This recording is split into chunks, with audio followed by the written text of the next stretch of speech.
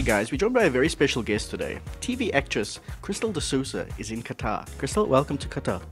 Thank you so much. It's a pleasure to be here for the second time. Second time. When were you here last? April? April. So that's a quick turnaround to come back here. Because I loved it so much. What brings you back now? Okay, let me go back to April. When I came here, I went back home and I told everyone that I loved that this place is amazing and the food is amazing and the people are amazing. And then they're like, don't tell us, take us. Take us.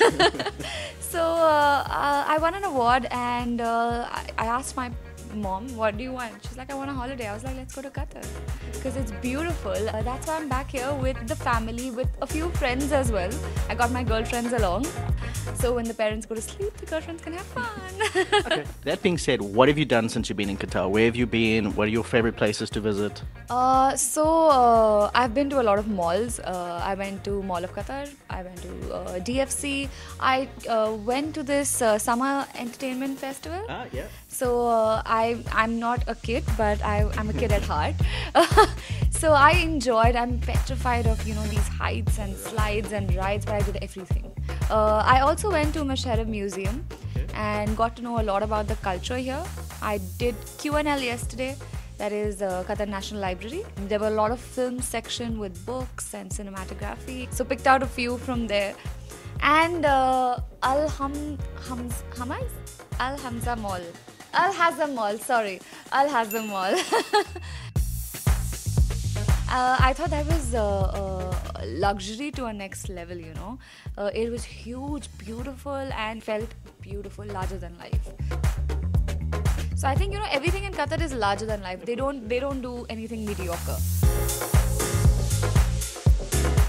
Have you discovered any hidden gems like restaurants or foods that you might not have been aware of? Souk Waqif. Souk Waqif. I love Souk Waqif. I think, leave all the luxuries aside. That place is authentic, it's cultural, it has so much tradition. I went to a local restaurant there and just had a lot of Ali.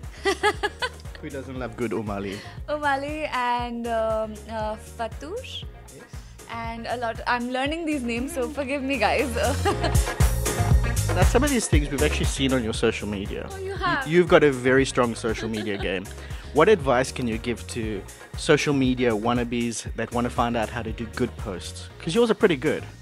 I honestly feel that people think too much into it. I think, when you put it from your heart, people see it. So it has to be as raw, as real, because they see that you're not trying too hard. They see that you're not pretending to be something else. So people are going to love you for who you are. And if they don't, they're bad. So you're no stranger to being recognized. Have you been noticed on the streets? Have fans come up to you and said hello? Even when I go out to a mall or something like that, people recognize, they want pictures. And I honestly feel that's appreciation for my work. So I'm more than happy to. I don't get disturbed at all. I feel like, yay, in another part of the world, people still know me. And tell me, when do you intend on coming back now? So I was here a few months ago. I'm here again. And inshallah, I'm planning to come back around December. Nice. Best time to come to Qatar. Winter. Yeah, Winter. Absolutely. Perfect. Thank you very much for joining us. Enjoy the rest of your trip, and we hope your family have a good time as well. Yes, they are. Thank you. They are having a fabulous time.